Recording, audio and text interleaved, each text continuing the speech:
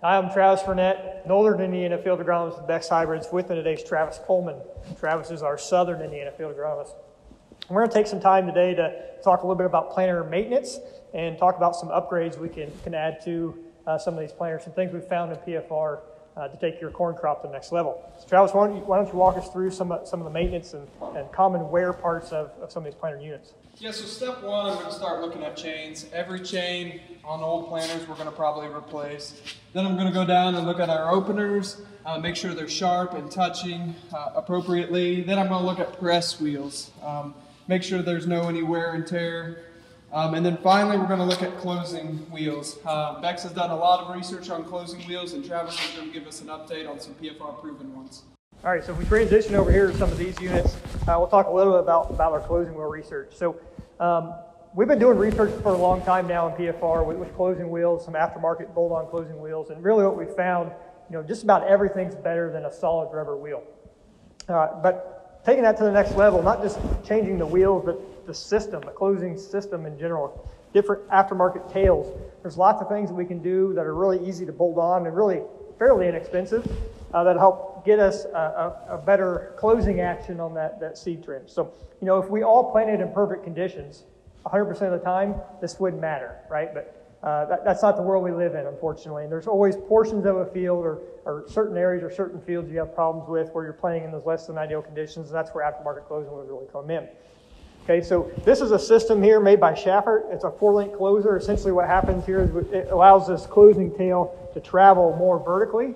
Okay, so that really helps, especially if you're farming in areas where you have a lot of topography changes or rolling topography, maybe some washouts you're farming through. This is going to allow for a lot more vertical travel of that closing system. Also, part of that system is this walking axle.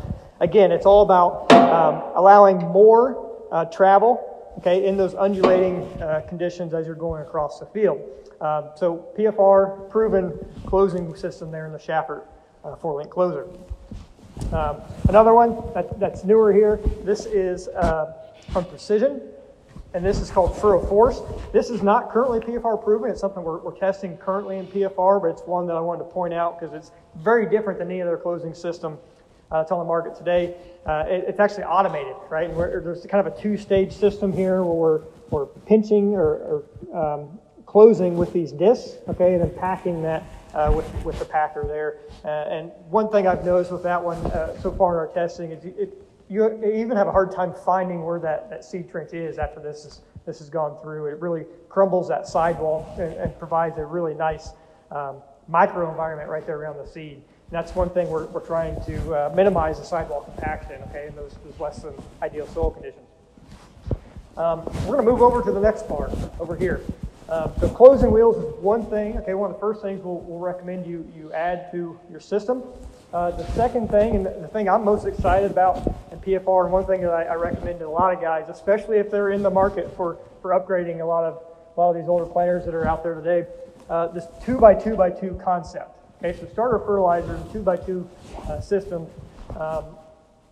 Instead of putting all that fertility on one side of the row, essentially we're just putting on both sides of the row. Okay, we're eliminating some of that preferential root growth that we get with one band, and we're actually able to run higher rates of fertility by putting on both sides of the row versus one. So this is a system from Precision. This is called Conceal. So if you look here, there's actually a knife that runs in this split gauge wheel. Okay, and that's actually applying that fertility on each side of the row. And it's really a really compact unit. That's just one of 3 systems we've tested in PFR. Another one we've tested is this Yetter system here. Actually amounts to the back of the unit and extends your closing tail out a little further. Okay, so same concept. We're applying fertility on both sides of the row versus one. Now, the reason I like this, this has probably been the most consistent thing we've ever tested in PFR, at least in my time here in PFR. We see a very consistent 5 to 6 bushel advantage by applying the same amount of fertility, just splitting on both sides of the row versus one. Okay, but then I mentioned before, we're able to run higher rates safely, right? We run higher rates of fertility safely. We're splitting up that salt load, okay? And we'll pick up another 2 to 3 bushel by running those higher rates with the planter, putting a bigger base rate down with the planter right there in the root zone in that 2x2x2 concept. Okay, so those are 2 options we have that are both PFR proven for that 2x2x2 concept. then the last thing I like to talk about is hydraulic downforce. Okay, and there's lots of different ones out there. We tested DeltaForce and Precision.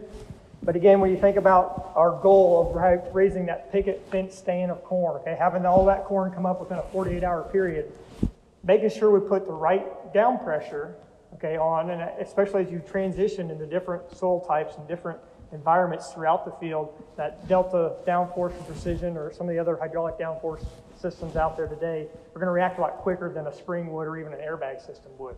Okay, so again, it's about maximizing that planter pass. Okay, we can't, doesn't matter how good the season is, later in the season, doesn't matter how good pollination weather we have, doesn't matter how good grain fill is, if we screw up the planter pass, it doesn't matter. Okay, that's the most important pass we're ever going to make in the field. Those are some things we found in PFR that are going to help maximize that pass, okay, and add more profitability to your acre. So with that, that's going to wrap up a little bit of what we're going to talk about from a planter maintenance and planter upgrade standpoint. So let's review here. Just so I'm following you right, Travis, let's check our wear parts, make sure our planter is working correctly. We have one shot to do this. If we're looking to upgrade, let's go over some of the parts that Travis touched on. Hydraulic downforce, 2x2x2, and closing wheels. PFR proven products that help increase yield.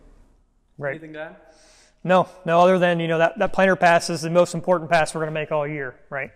Oftentimes we talk a lot about weather during pollination, okay, or grain fill, and how important those timings are throughout the year. None of that matters if we don't get the planter pass correct. Okay, so let's do everything we can that's within our power to make sure that we can get those picket fence stands that it takes to consistently raise high yields. Okay, so with that, if you have any questions, feel free to reach out to Travis or myself. Be happy to answer those. And with that, wish you a happy and successful spring of 2021.